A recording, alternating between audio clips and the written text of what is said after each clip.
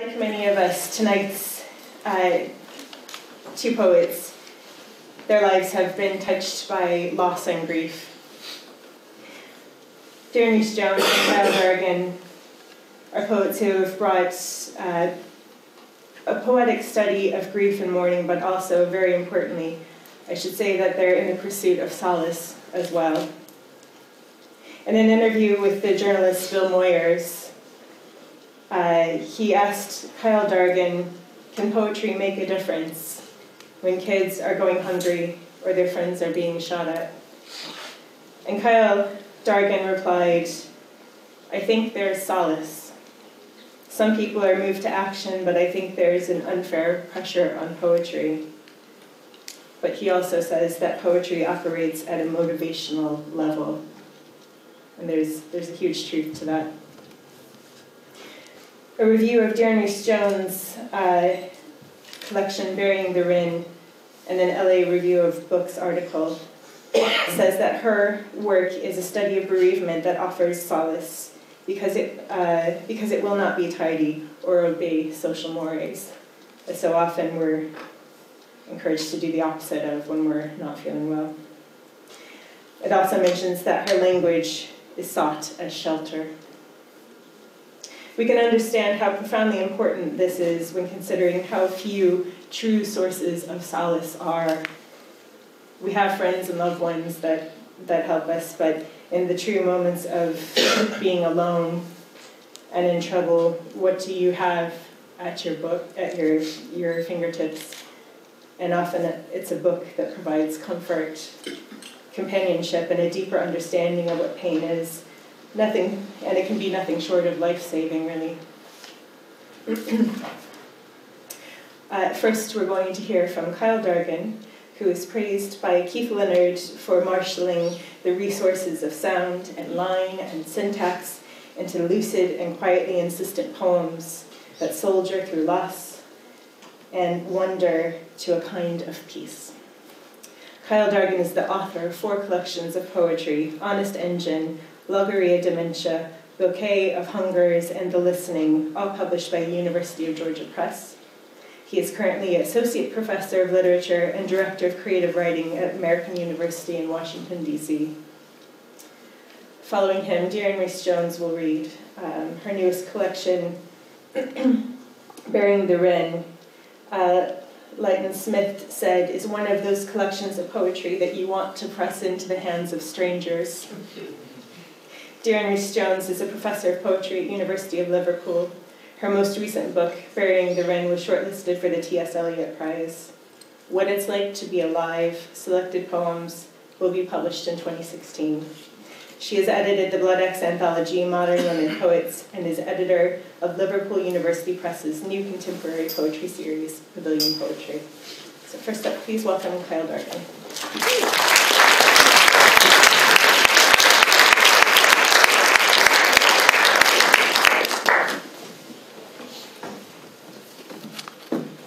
Thank you. As has been the case for all the reasons I've attended over the past few days, Moya and Brown, that was a wonderful reading. Thank you. And thank you to Pat and the organizers of the festival for inviting me. And I also have to thank Don Sher, who's listening, because I think that's the only reason that Pat ever heard about me.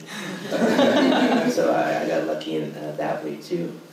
I have a friend in Limerick, Pat O'Connor. Oh, I was hanging out with Pat in Limerick, and he took me around the Shannon River. And as was the case, as often the case when we were in China, talking about what's going on in the world, him telling me about the pub closing in this Castle County, and guys jumping into Shannon, after the recession, trying to get insurance money, and me talking to him about kids getting shot in my neighborhood, and Donald Trump and all the other things that worry us in America. Then I realized that so much of my poetry just comes out of those kinds of exchanges. So if I were to sort of answer the questions, a lot of it would have to start with the conversation with the people that I know. So with that in mind, I want to start with one of the poems from China.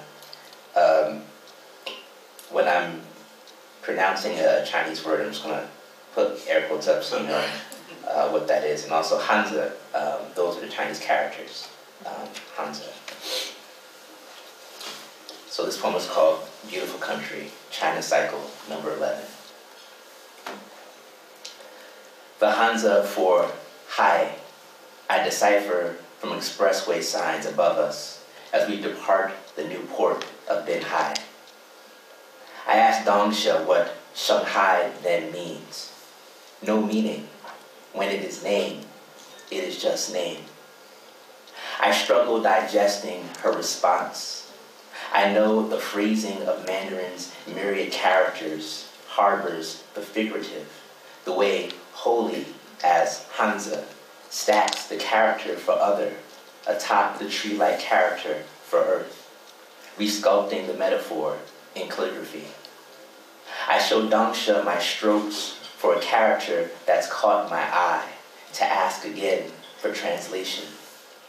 This means Beijing, one character. But Bei I've now memorized as north.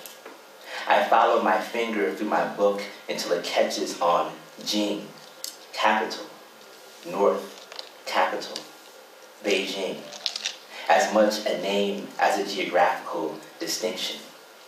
Later, I gleaned Shang off street signs near my lodging.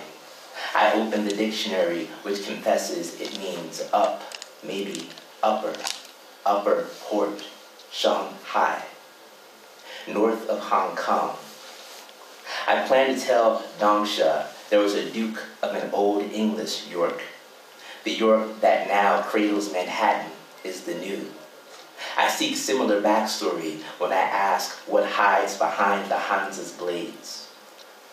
Before I fancy myself a sleuth of language here in the Middle Nation, I must learn what I mean in Mandarin.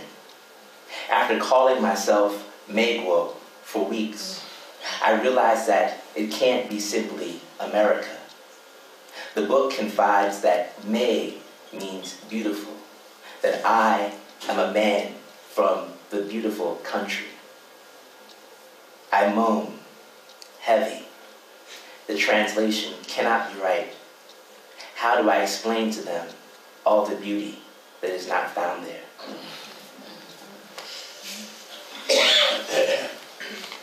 So, every year the president gives a speech to the joint session of Congress called the State of the Union. And it's practice that one member of the cabinet stays away in an undisclosed location. They call it designated survivor. In the event that someone comes along and drops a bomb on everything, there'll be one person left with the authority to run the country. The other aspect of the State of the Union is that pretty much security shuts down all of DC. And I work on the west side and I live on the east side. So it pretty much means I can't get home on the night of State of the Union. Usually I just stay somewhere in a bar and watch it till it's over and all the troops and helicopters go away. So this poem is State of the Union. I live in a land called East of the River, 5 miles from the U.S. Capitol, where airspace must still be policed, no fly zones. Tonight, a helicopter freezes into a shallow star blinking above my house, while the men and women of government herd themselves inside the Senate chambers. Our commander-in-chief and all his cabinet, save one, traditionally one, who is excluded and tasked with resurrecting our country should Russia, China, or what's left of Iraq try to bowl a ballistic 7-10 split, toppling the monument and Capitol. Tonight, it's the Agriculture Secretary's duty to save us. It should always be our Agriculture Secretary. In times of crisis, a country needs, before commerce or war or law, to eat.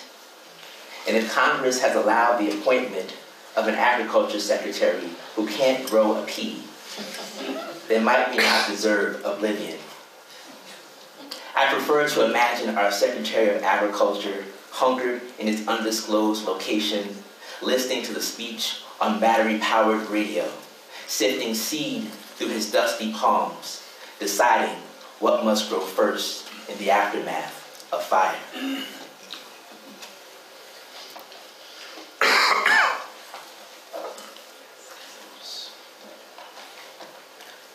It's another China poem, but not from this last trip. This was from 2010. Cormac McCarthy as translation. It's also a Midwest poem too, thinking about the poem from Thursday. It's another Midwest poem. Cormac McCarthy as translation. We were in Iowa City reading The Road when Xiao Fan gently scolds us. You Americans, always worried for, always in need of saving the world.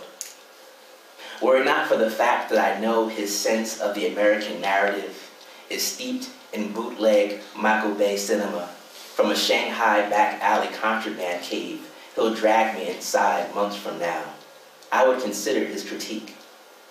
Maybe some of wisdom's breath wafts within what he says. Maybe he can see us clearly, our bald-faced nationhood, here, against an unadorned middle America. Our God complex so obvious when wreathed with lush amber and green stalks. Another misconception that would be, for there is no such middle America. Everywhere, or the need to be everywhere, has no middle. And yes, planet America requires saving. Maybe that's why our stories all begin with the world almost ending here. That keeps us up at night, shatters our sleep, which Xiao Fan can't grasp because he's never been taught our Pottery Barn rule, that if you've saved it, then you've broken it, then it's yours. I'm not sure that Pottery Barn rule is actually true. It's something that came up in the presidential election a couple years ago, talking about how we handled Iraq. But then Pottery Barn chimed in, like, actually, that's not our policy.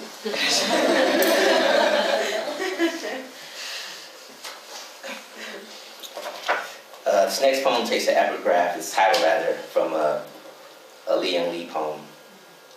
And I'm a big fan of Li Young Lee's work, particularly his early work. So I just lifted the title off of his poem.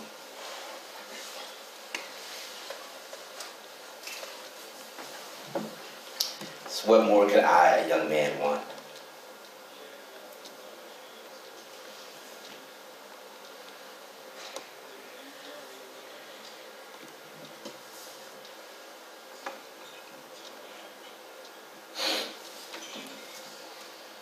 Arriving home too tired to settle my house into proper repose, I stumble into slumber, leaving bulbs to emanate all night, a burning within the nest. Set then unattended, the senile dishwasher churns into the new day. At some odd hour I wake, maybe 4, shallow sleep breached by phosphorescence, the air tinny with the rumpus of water's steady pelt against a mixing bowl. This house's restlessness is my own. The wood, the copper, the brick, all remember what they once were. Pine tree, palisade, shale. My God, how did I come to reside over this shrine to diminution? What life do I abandon when I rise as a worker and toil for this privilege of living alone?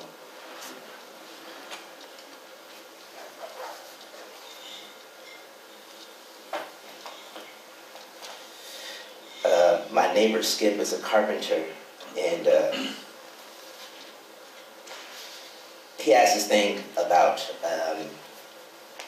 migrant workers. He feels that it's a big part of why he can't get work anymore. Not so much the fact that, he's a 60-year-old carpenter, he can't carry 80, 90 pounds of sheetrock on his shoulder anymore, but he blames it on that.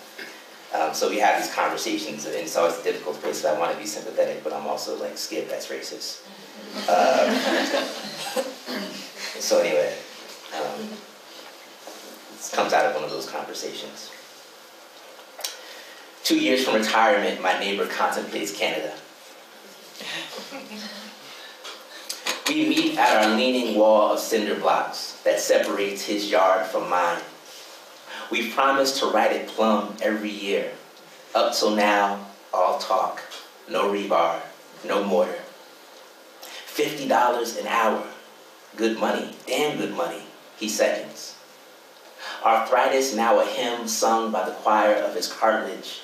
I measured his gait to music as he climbs the 4 short notes back into his house to retrieve the papers.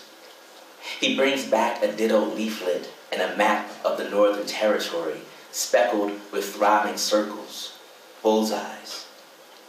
Those are the job sites. So many, one must wonder, what is Canada building? Or how is it that they lack enough carpenters of their own? My neighbor has faith that journey work in Canada will mean an escape from the undocumented Spanish boys and their non-union below-code labor, which he blames for his paychecks being unsteady, brittle these days. I don't bother explaining globalism to him as if I understand it, as if it threatens my livelihood the same way it threatens his. Good money, the lingua franca in this age of quick growth and panoramic decay. Our world becoming the old world, the new world just a flimsy Babel tower. My neighbor must go build it, so he may one day drop his power drill or bequeath it to me instead of his son who builds websites, his son who will live beyond us, a citizen of this shrinking earth where no one will need to know the leagues of salty blood, salty water, marking a Mexican from a Spaniard. Our sleeping globe, it dreams this one dream of expansion everlasting.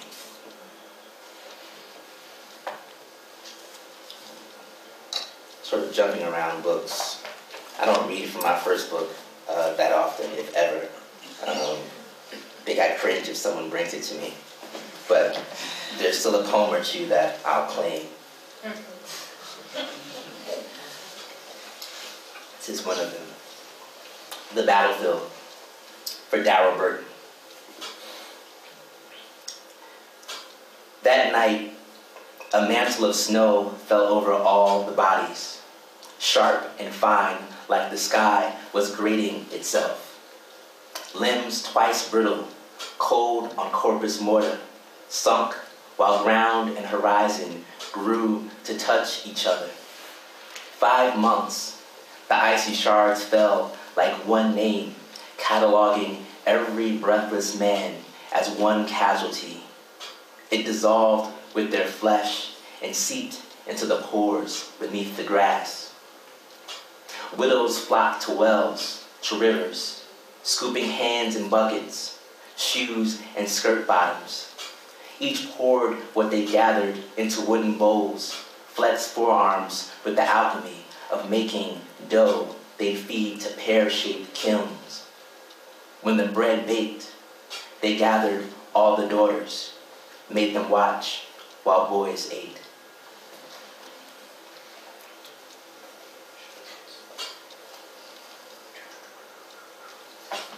So this is a hustle, Persian form.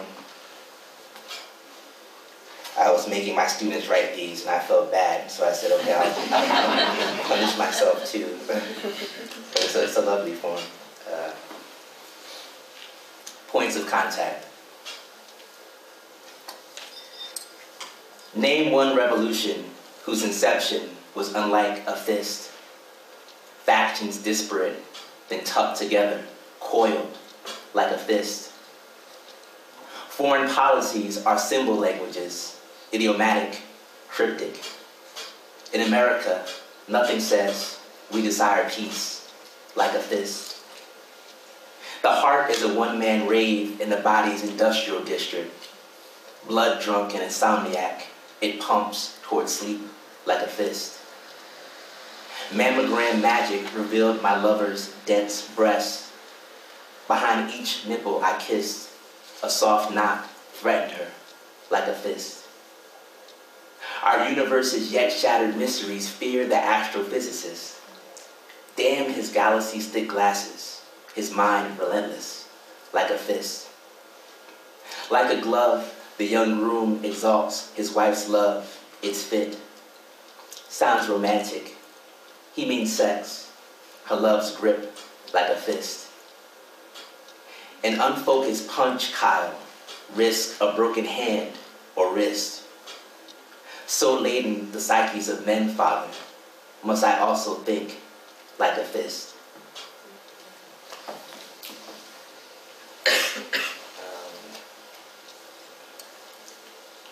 All right, I'll read 2 more poems, because I do want to take questions. I think that's been one of the best parts of these readings. You mentioned grief, so I'll do grief. Poem is for my grandmother, who passed away a few years ago. It's the matriarch of our family. We've been kind of broken since she died. None of us saints, for Ruth Dargan. Tell me who presides over the service when the minister's mother has died. Whose hands attempt to lift him? Who surveys his self-anointing face, explains, this is the Lord's will. The cancer that swam through and seized the body in which the preacher's flesh first firmed. Thou art rock. Thou hast proven thyself firm. Maybe. It's possible he could right himself, weak though giving his weight to the pulpit, and raise his mother's spirit skyward with the wind aid of God's breath. But no, he would be more human than holy at her passing, more Adam than angel. Let him remain on the floor, saliva and tears blended on his lips as he begs, no talk of God, my mother is dead. Tell me where I'll find that preacher. He is the one I will summon to send my dying grandmother home. A man, not a rock. For none here are Peter, none of us saints. We are braids tied between birth and death's buoys. None of us know that dark sea beneath. But bring me the preacher who can cry, who I can see brims with salt and water.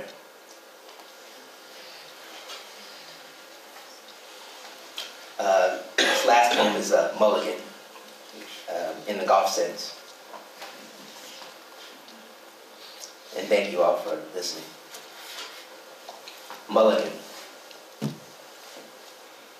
If I have failed as a man, upon expiring, I'll be returned to this fuzzy rock as a koi. I'll swell against enclosure like an American again. But this time, it will be my body bloating instead of my ego. I pray I do not fail. I lament the lives of bright fish in ponds, mouths cleaving water, gasping with no language to expel. That is why we love dolphins. They're what we dream of, talking fish. What we hope fortune's wheel will stop upon, should the gods dial back our evolution. But I'm certain that if I fail, I'll be brought back as a silent, ornamental koi, and not a dolphin. I've already said enough in this life. Me and my big wet mouth. Thank you.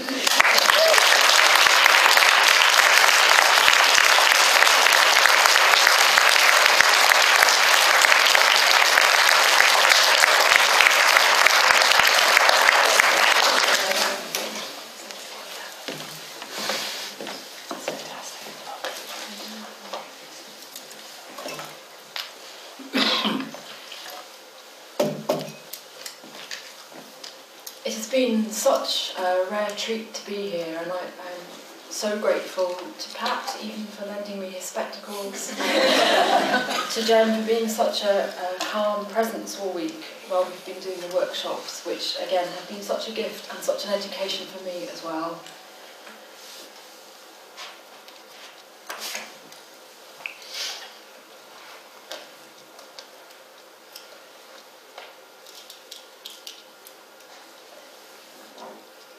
burying the wren. So these are the dog days, when the sea boils and the wine turns sour, when the sky thunders and the house cries out, "Dearest, you promised you'd be near." One day you just fetched up. "Love me," I said. Who else was there to step into my thorny heart, who knew enough in their half-life of soul mess, blather, to take my hand in the dark wood and walk with me away? Now this might be my hardest weather. You call to me and call again. Oh skittish, I am all astray. If I look up now when the sky burns black, perhaps I can remember this, your way of leaving us and our long night, love blessing, liturgy, the prayer of the unholy, and getting you death rattle, heart stop, sending you in the long boat of your body where worlds and words collide, was not the end of love. Yet, love, you've been with me enough. So I must let you be, remove myself from the cool earth, where weeds will blossom, rivers run, your pyre of turf that burns along the drift of speedwell and bog thistle, primrose, pimpernel and vetch, where rain will learn to fall once more, and lightning bring its electricity to animate the uncaged heart. Here, where a wren sings flirty in the alder, in the long hot days of May, when you are 3 years gone. So there are lots of birds in that book, and a lot of the idea of the wren came from the times when we were spending time with our children in Ireland and up in Mayo, in fact. And my name is a Welsh name, and it means basically a small brown nondescript bird. Thanks, Mum. But it's also been really important to me as a name, because I felt, Liverpool is a very it's a place where lots of cultures meet and mingle, and there is also a sense that you're always slightly estranged from yourself when you know yourself in another language. And of course, growing up in Liverpool, I didn't have any Welsh, so I was always speaking myself through another country in a way. And so birds have become very important to me as a way of crossing over across the cultures that I belong to, I suppose, but also birds coming from the underworld and crossing up into here, where we are now. So there's a series of poems now with a loose title called A Courtship, and I became really interested in birds, and yes, I went and looked at birds outside, but that had some limitations. So I went to YouTube and started watching the really beautiful mating rituals of birds, which are so elaborate. And this one is called Great Crested Grebes. It is spring, let us call it spring, where February tips the wings of March with whitened skies. Here, where this dance of birds is the slowest, kindest measure, the arc and rainbow of their mirroring, a graceful shimmer and a bright display. The water and reflection ask no question of themselves. Head shake, head turn. He dives to her return. Together they fly up. Her white throat, which is his white throat, the black crests of their heads, the russet flash across cheek and ears. They are moving together, they are drawing away. Believe, she says, believe. They are making a place for themselves in the waters. He feeds her weed, twigs held for nesting, and look how he rises up with parted beak behind her in the reeds to mount her with a tenderness. The next part of these bird poems is called Bowerbirds, and bowerbirds construct these very elaborate dens, and the male birds use them as a sort of part of the mating ritual. So all the male birds, I mean, I'm anthropomorphizing terribly, but they make these little houses, and they are extraordinary. And they can be made out of Coke cans, and they have little roofs, and they always have a garage and a drive. And the birds collect shells, and they make these extraordinary patterns, and then the female bowerbird comes along and decides which bowerbird house she likes the best, and then she mates with that bird. Yeah.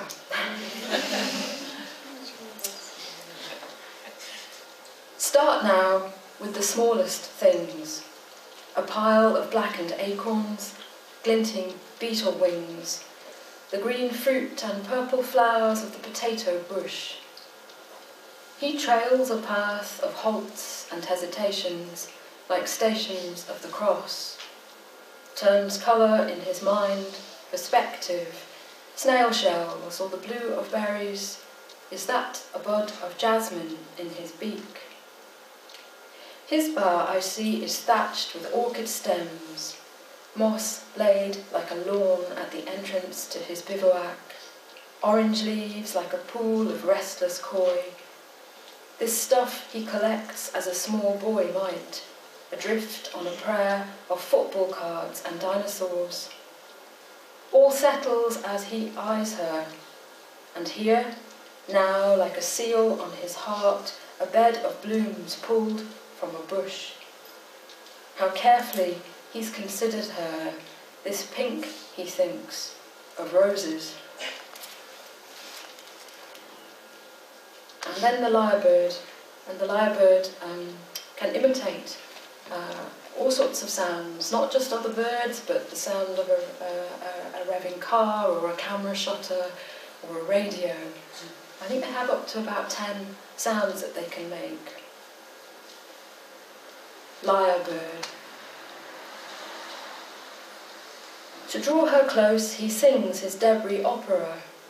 Kookaburra, car alarm, camera shutter, oriole. Rewires his love through the echoes of the forest, tree gully, bushfire, eucalyptus, ferns. Had we a theory of love to set a sound against, perhaps it would be this. The harp of his voice box legislating song. Here are frequencies and sound bites gleaned from his elders, riflebird, jeepraw, shrike thrush, silver eye. Their love, if it makes it, jackhammer, laughter, crimson rosella, is the moment of its making, the gorgeous, urgent span of him, a net to the winds. Honey-eater, chainsaw, scrub wren, robin. He steps up to his mound of dirt to make the world his own. If only she would love him. It is winter. Soon he will leave her. Butcherbird, child's cry. To draw her close, he sings. And the last one is some collared doves. An afternoon that hints of rain, and in the branches of the backyard conifer, a pair of collared doves perform their springtime ritual. Wing flap, bow. He nudges her, she nods to his pursuit, a freeze-frame foolishness kabuki dance, their black-ringed necks and movements mirroring, a preening and a fluttering, a nibble of the bill. And then she lets him come to her, the sudden rise to flight, a blush of feathers as he rests his weight on hers. It will always be this way, she knows. The soft cry of that coo, coo, coo as shadow presses shadow. And how could she not have known to love it? She who learnt meanings of not, no, never. They who have come so late to each other. And just to dispel that sort of romantic haze I was in, this is kind of nasty, and it's a kind of it's a sort of revenge poem, but it's a version. I'm trying to do all these versions of Rambo's Season in Hell, and this is Night in Hell. I swallowed a mouthful of poison, you.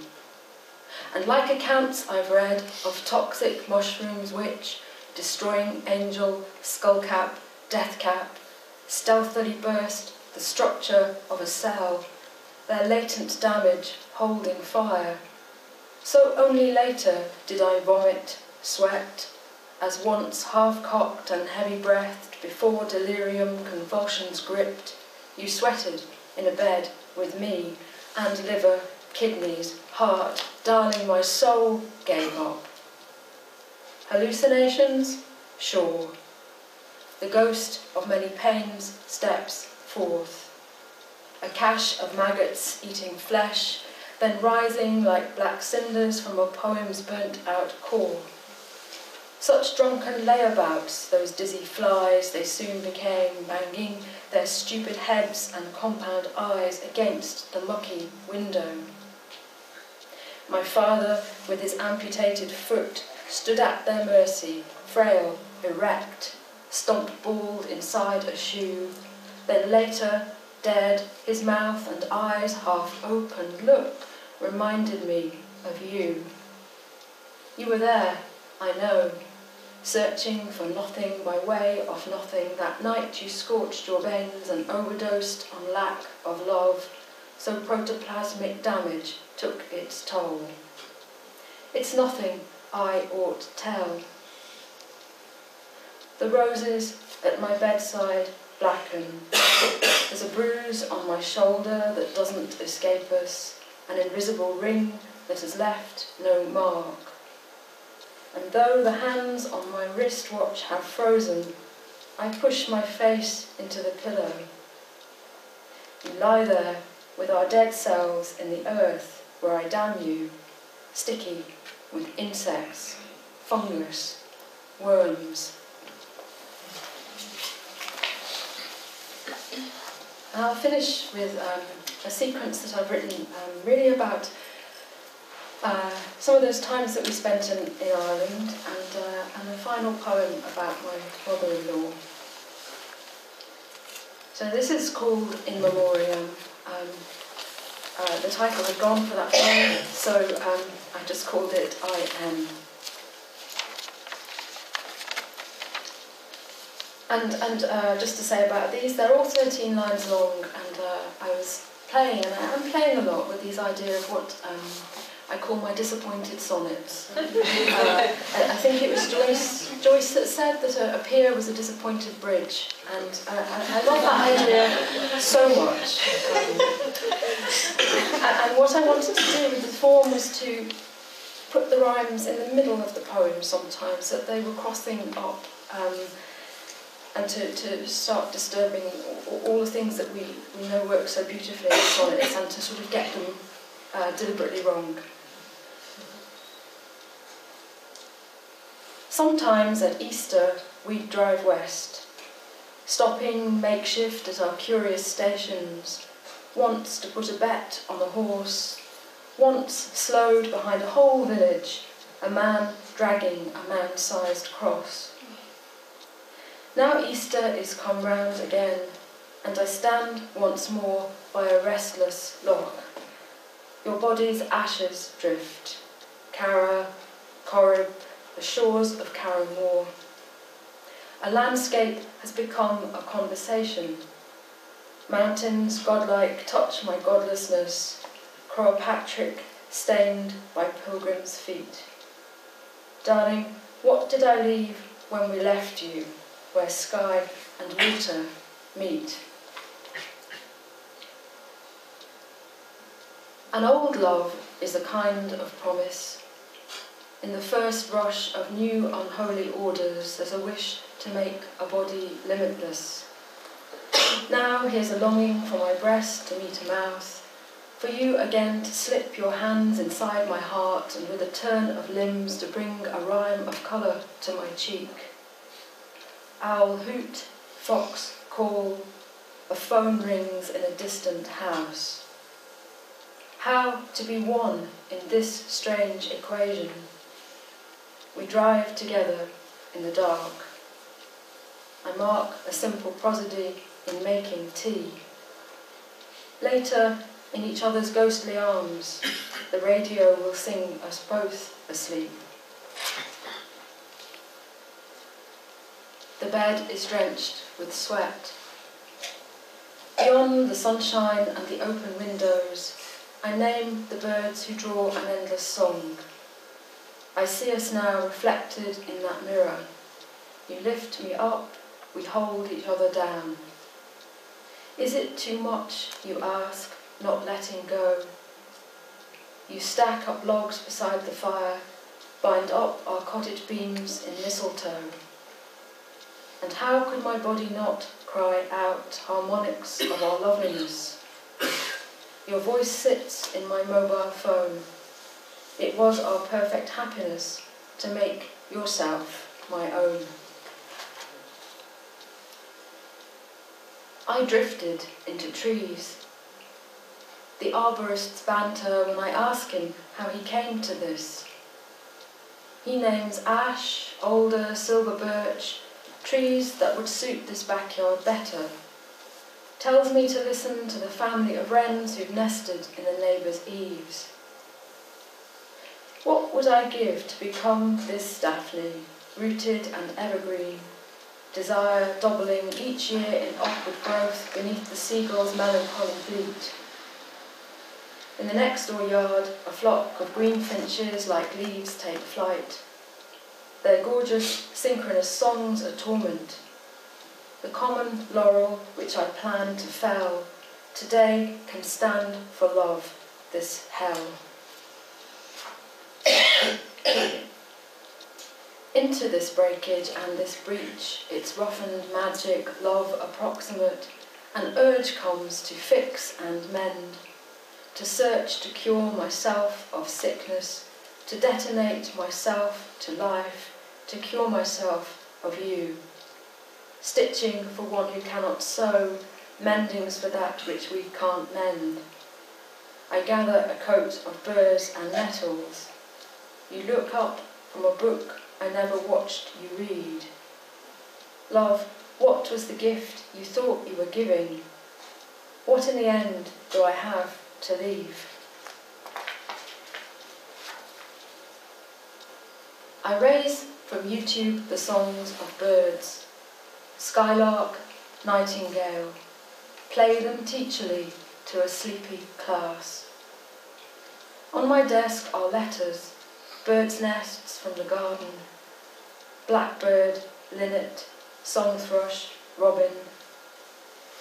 Would you know, I ask, what Keats knew, Clare, matching a bird to a pattern of knowing, taking a stanza from form to flight. To be 20 and begin again, to love madly and for so long. Hairs rise like golden feathers up my arm. Love, in the dreamy reaches of our brains, your absence asks if love was ever wrong.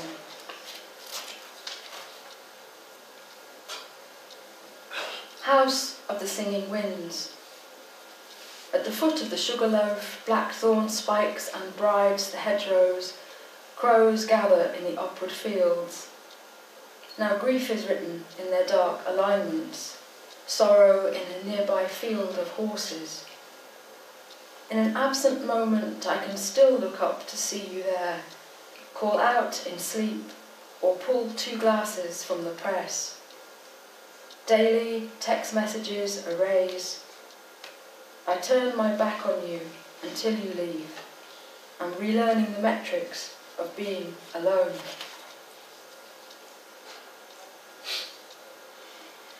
I cannot show you the English gardens, now you are gone. Not the magnolia tree breaking extravagantly open. Not cyclamen, narcissus or delphinium. The fiery tulips with their mild soft spillage. A liturgy of spring that steers to summer. Foxglove, rose, peony, geranium, as I sit here with our son. The stepping stones steal through the grass. The tilting water clock that measured out my childhood's gone. I put myself to my own test. It is a prayer demanding answer, asks what I would be wooden of.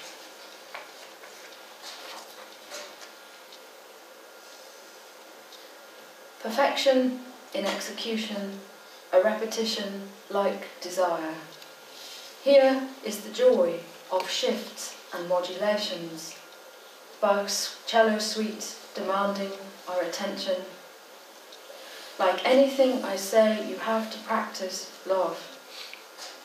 Now I have missed the sight of us together, watching 1,000 fieldfares smear the February air. Were I to practice love again, I'd hold the memory of the morning, hand in hand, as we watched a fledgling robin open up its throat beside the river. Bach's cello suites shout out for my attention, as March now runs to April. I hear a robin song, remembering how, down empty lanes, 1,000 fieldfares, so it seemed, rose up to splinter winter's air.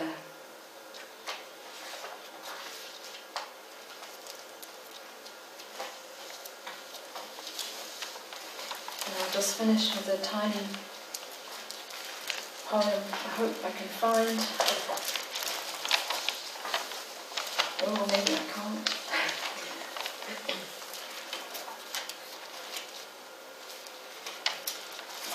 It's disappeared. It's called Rua, and Rua is the name that my children called their Irish grandmother because she had red hair. She was Granny Rua.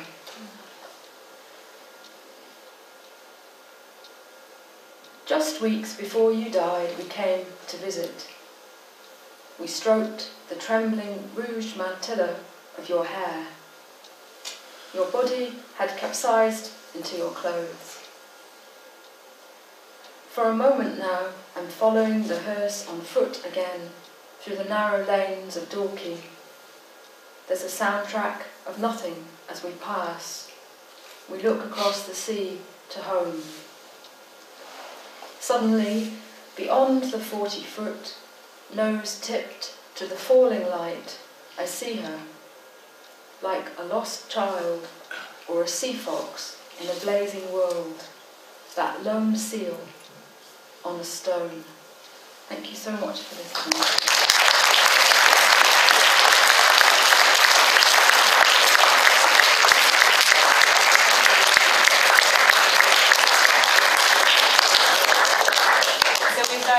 Got five minutes or so for questions. I've been asked by the sound engineer to gather us all together by the microphone here. Cuddle in.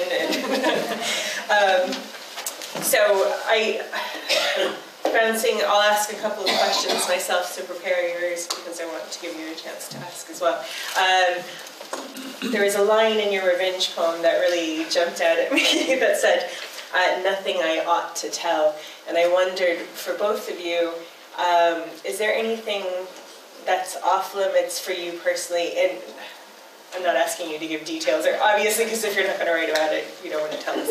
But in general topics, things that you won't want to write about, not don't write about, but won't write about. That's a big question to start there. Categorically, no. I mean, I think we're all, in some ways, trying to work towards a place where we're comfortable having our entire selves on the page. Okay. You know, one of the things that so there are things where if you'd asked me 2 books ago, I would say, yes, this, right. this. And then you look 2 books later, it's like, oh, you're doing those things. It's like, well, I trusted myself enough to do that. So I think it's just a gradual process of trying to get your whole self on the page. I like that about you learning to trust yourself, that's interesting. That's interesting. I think you figure it out, as you say, as you go along, but I also, think I'm a very private person, and I'm not sure that there is anything there really that's necessarily, comes from me, but, that whole thing about the lyric, that whole bother that we have with the lyric, about where the I sits, there's a big jump when I speak myself in language and do all the manipulations that one does in a poem. So, we talked a lot this week about the ethics of these things. How do you write things? Or, maybe there are things you can't write, but you actually have to go and do something instead. So I think that's a constant negotiation. That makes sense. Thank you. Thinking about the poetry that goes to difficult places, whether it be anger or sadness or the really intense stuff, which most poetry comes from, I guess. How much distance, I wonder, do you need from the event or the person to be able to write about it? Can you write about it from the heat of anger or sadness, or do you need time or a distancing technique of some kind to help you get started with the big stuff? Does that make sense? I think the whole process is writing from the moment you feel something and you start thinking of words. And like when I always ask people, like, are you writing? And they're like, well, no, I haven't put out a draft in a while. I'm like, well, are you thinking about it? And they say, yeah. Like, well, you're writing. That's the beginning of it. So it's just, how much thinking happens before I get to the page, and that I can't give you an answer of why or how that happens. How many do you use? I try not to write angry poems just as a rule. Sure. For myself, because there's really only but so much vengeance you want to get back on someone's poetry. Okay, so no revenge poems. If it's that important, then we need this. But. Sure. Okay. That's time for action. Okay, that's fair enough. Okay. That was wrong, but it was revenge, not mine. Okay, I'm sorry. It's not, it's not too far from, it's all in prose, and so it's sure. The thing for me is being cheeky enough to take something that's a sort of piece of prose poem and turn it into something that's not again. So, for me, it's about finding a vehicle. So, lots of those poems are quite oblique.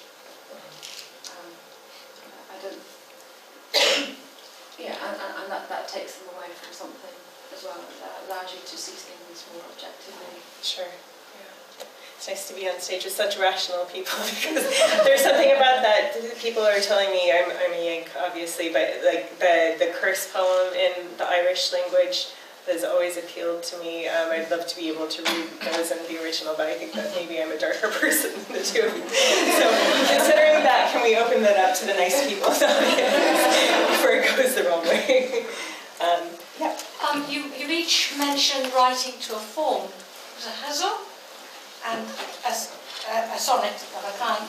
And I just wondered if you could talk about how useful you find forms in poetry. I know you have to teach them. Do you find it valuable to teach them? Yes, I think it's also important to remind people, though, that a lot of our received forms, we have them because, poetry began as song, right? And a lot of the elements that are in form are there to help us remember these very long things that weren't written down anywhere. So I think when you start to fetishize just like received form on the page, and you think, well, I wrote a poem in 14 lines, it has this rhyme scheme, it has a volta here, therefore it's a sonnet. Not necessarily. It's not like a shopping list where you just walk through and you just check everything off and you've done it. Like, you have to find some way to fulfill or repurpose, to use the form, or else you're just sort of acting it out. So that's my main thing. It's like, write in form, but write in form for a reason. That's one of the things that I try to tell people. I mean, experiment, of course, but have some intent. Can you repeat the name of that form that you referred to? I didn't hear it. It's a ghazal, but it has a G at the beginning, so it's G-H-A-Z-A-L. So some people say ghazal. It's not right. It's It's one of the rules that the poet is to write their name, so they can know. right. So in the last couplet, I guess the poet's supposed to invoke her himself. So that's where the name. And I also see some people take interesting twists on that. Like if your name sounds like something else, you can do it, but like without actually invoking. So that part's interesting. I cheated in a way, not exactly, but the first line doesn't have to rhyme. And that's something I picked up from the American poet Natasha Trethewey. She has a ghazal called Miscegenation. This is a quite good poem. And she rhymes the first lines as well as the refrain in the second. So I figured I wanted to try that. More?